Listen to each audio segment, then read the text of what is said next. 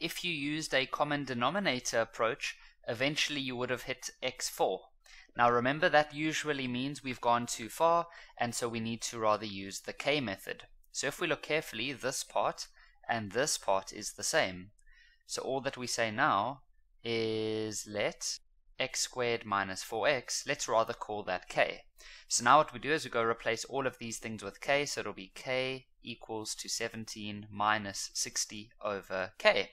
Now we get a common denominator, because these are technically over 1. The common denominator is going to be k, so it's going to be k squared over k equals to 17k over k minus 60 over k.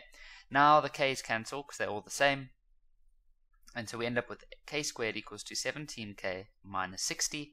We're then going to take it all to the left. Now this does actually factorize, but you could use the quadratic formula. It would be k minus 12 and k minus 5. I'll be honest, I didn't see that at first, I just used the formula. So k is 12, or k is equal to 5. So now what we do is we realize that that's not the answer.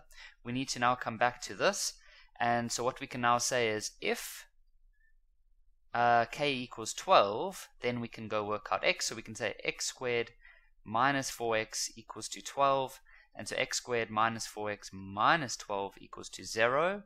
And this one does factorize pretty nicely as x minus 6 and x plus 2. And so x is going to be equal to negative 2, or x is going to be equal to 6. Then we can do the other one, so we can say if k equals to 5, then we can say x squared minus 4x equals to 5. Bring the 5 over, and this one will factorize like that, and so therefore we can say that x is 5, or x equals to negative 1.